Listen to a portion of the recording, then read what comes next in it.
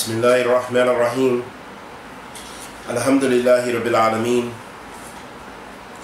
Wa sallallahu wa sallam ala nabiyyina Muhammad wa ala alihi wa sahbihi wa sallam.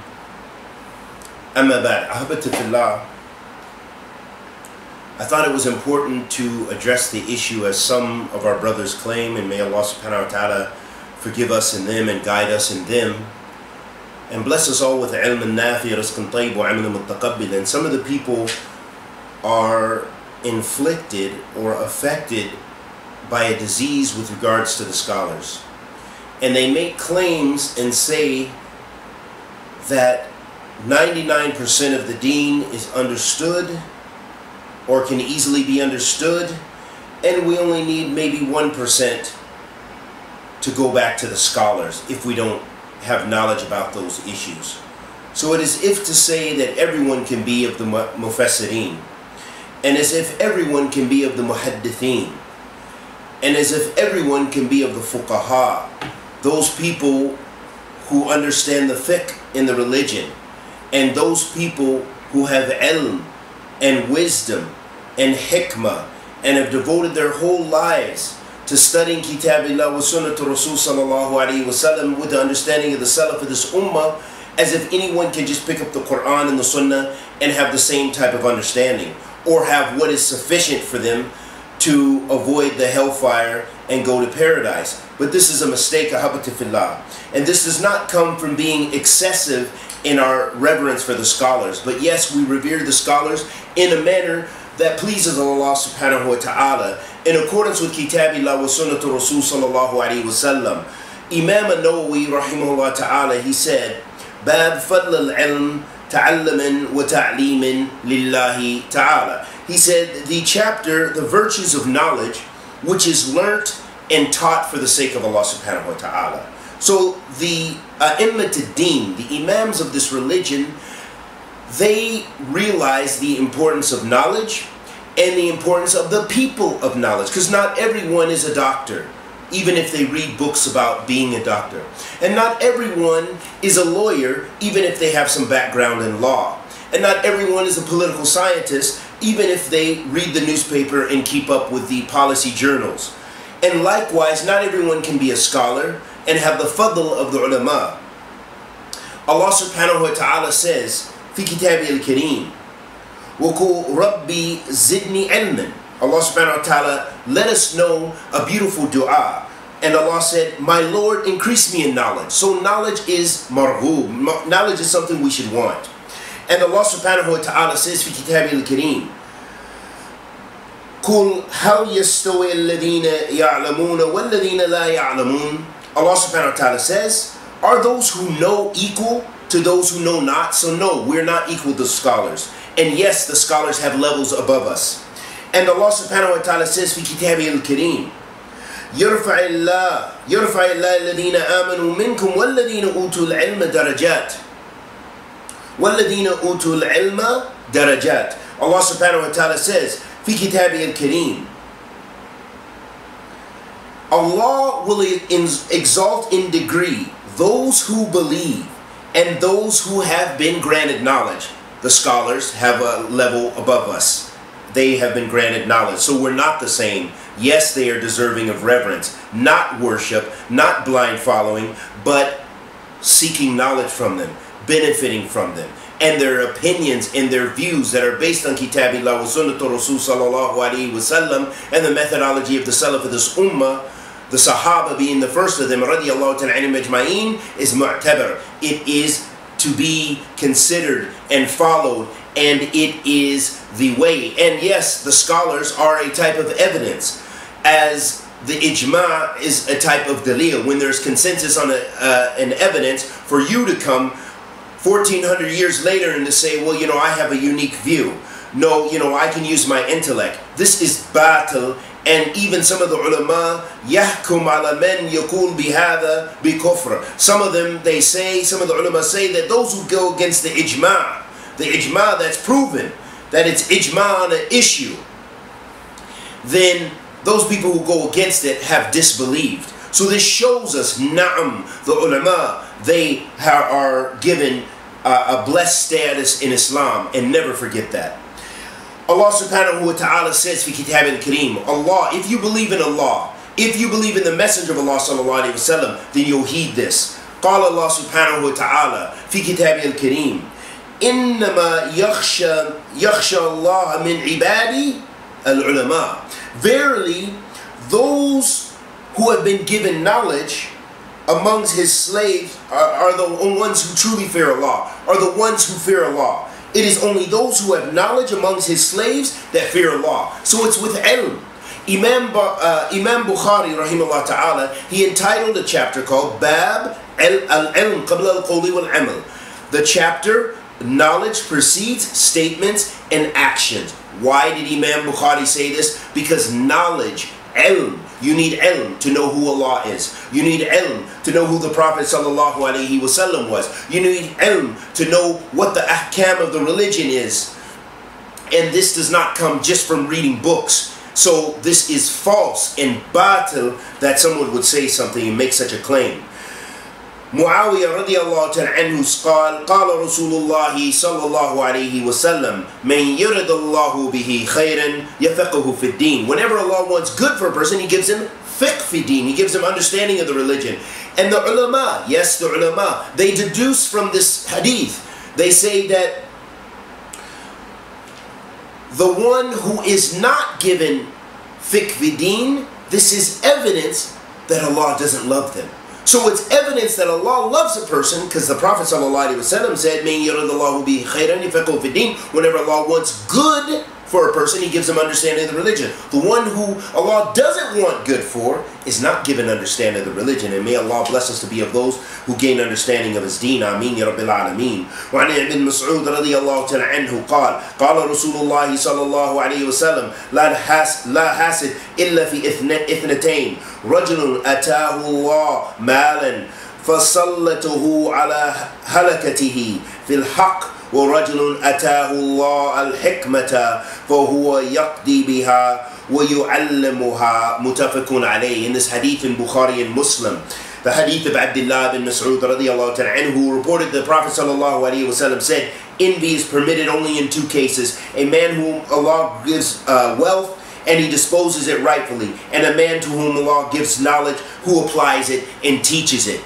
Fadl al-ulama. And this is why Imam Nawawi put this hadith in the chapter of the talking about the benefits of knowledge and the ulama. The ulama, they have fadl. Allah says that He has given the people of knowledge darajat. He's given them status above us. We're not the same. And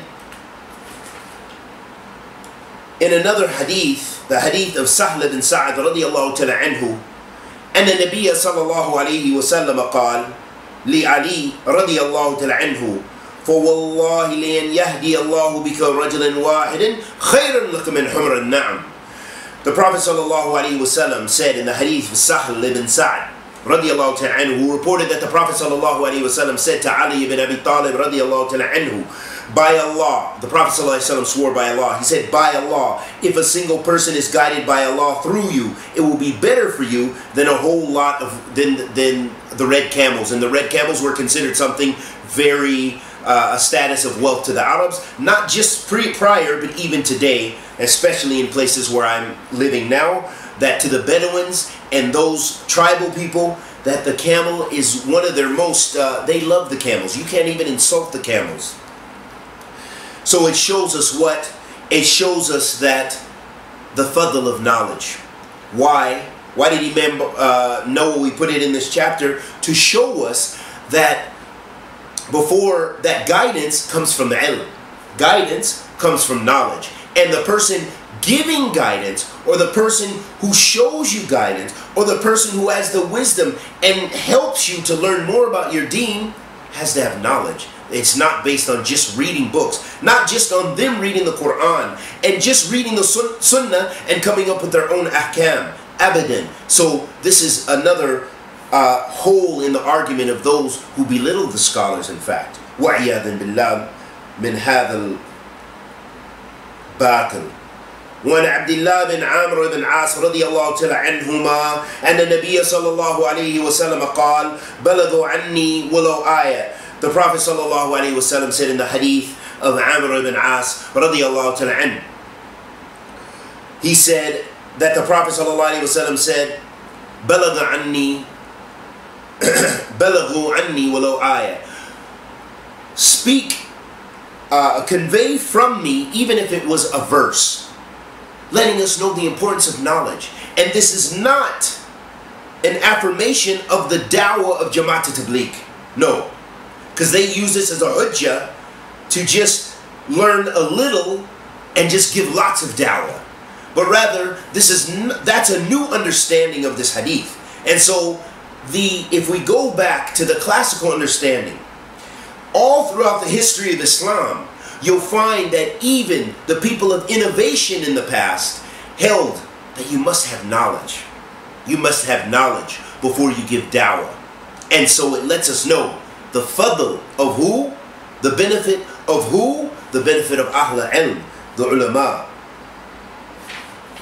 And in another hadith, a hadith of Abi Hurairah radiyallahu ta'ala anhu, أن رسول الله صلى الله عليه وسلم قال ومن سلك طريقا يلتمسه به علما سهل الله له طريقا إلى الجنة. Whoever traverses the path of knowledge, Allah will make easy for him Jannah. Is Jannah easy to get to? Of course not. It's surrounded by difficult things, by striving and struggling. And what is the path? The Prophet ﷺ said, Allah will make easy the one who traverses the path of talib al-ilm, Jannah. Why? Because it's difficult. Can everyone just pick up this book, this in English, translated in English, and make rulings? Of course not. Can everyone take a translation of the Qur'an and just make rulings? No. And likewise, even if they know the Arabic language, no. They do not have the ability to be of the mufassirin and make tafsir of the Qur'an and make tafsir of the Sunnah of the Prophet ﷺ. Islam is much more valuable than that. And Allah subhanahu wa ta'ala has praised the people of knowledge for those reasons. So don't ever belittle the scholars. Don't ever think that they should not be revered and not be loved, but not worshipped. Not praised for anything they don't have.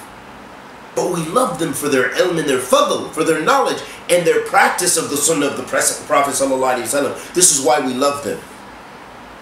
And may Allah have mercy upon our ulama that are living and bless them. And may Allah subhanahu wa ta'ala have mercy upon all the ulama throughout times who have served the deen and served the sunnah and preserved the sunnah. Because the first of the ulama were who? After the Prophet ﷺ, it was the Sahaba radiallahu ta'ala anhum ajma'in. Where do you think we get most of our tafsir? Most of the most meaningful tafsir? It comes from who? It comes from the tabi'een, who are ulama. It comes from those, what they got from the Sahaba radiallahu ta'ala anhum ajma'in. This is how do we know the asbab and nuzul, the whole science? Could we have just come up with that ourselves? No, it's from the ulama. Who? The ulama of the Salaf. Who are they? The Sahaba radiallahu ta'ala anhum ajma'in, who were there when revelation was being revealed. Fadl al-ulama, the importance of the ulama. So don't ever speak ignorant and foolish about the ulama. And as a last hadith, and there's so many countless verses and so many countless ahadith to show us, but let's just end with this one last statement of the Messenger of Allah sallallahu alayhi wa alihi wa sallam. قال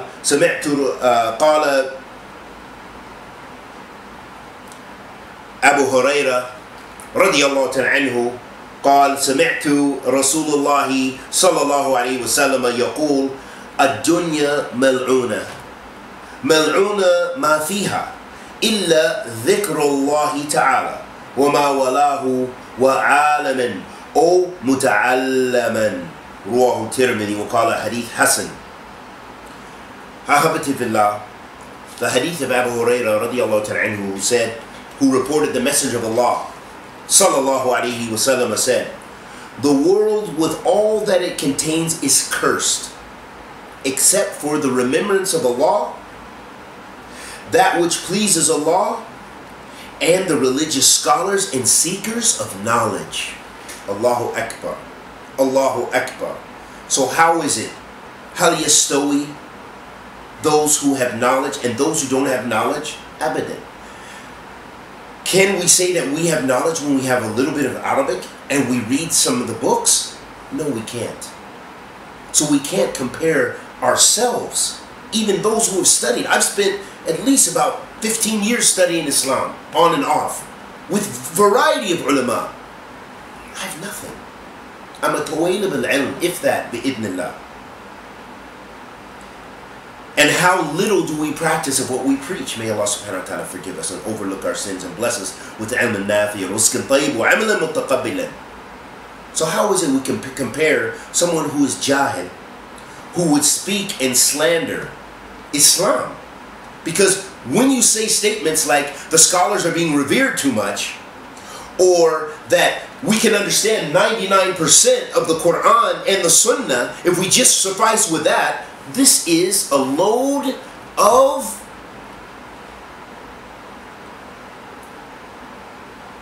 garbage. So fear Allah subhanahu wa ta'ala.